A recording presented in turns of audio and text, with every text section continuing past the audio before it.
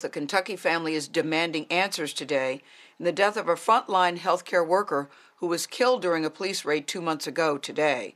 Breonna Taylor's family is suing 3 Louisville police officers after the 26-year-old woman was shot and killed in her apartment. Now, officials say this incident back in March was tied to a drug investigation where police were searching for someone else. As our national correspondent Jericka Duncan reports, Taylor's mother claims gross negligence took her daughter's life.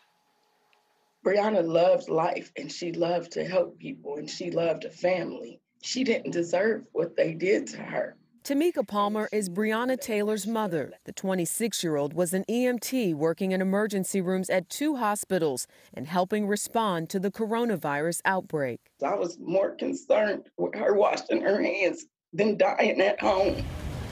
But just after midnight on March 13th, police shot Taylor at least 8 times, killing her in the apartment she shared with her boyfriend, Kenneth Walker. Officers knocked on the door several times and announced their presence as police who were there with a search warrant. The officers forced entry into the exterior door and were immediately met by gunfire. Louisville Metro Police say the officers were part of a narcotics investigation and opened fire after Walker shot first. They're now on administrative reassignment pending the results of an internal investigation.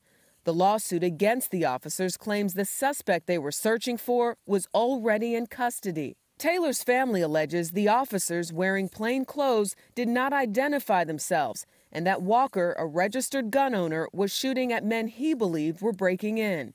Walker is now charged with first-degree assault and attempted murder of a police officer. They thought they were being burglarized. Does the Second Amendment not apply to African Americans? Attorney Ben Crump joined Breonna Taylor's case this week. He is also representing the family of Ahmaud Arbery, who was shot dead in February while on a run in his Georgia neighborhood. This was a completely unnecessary and justifiable killing of an innocent woman. For CBS This Morning, Jericka Duncan. Your heart goes out to that family. They're looking for answers as to how their daughter was killed, and we hope they get them.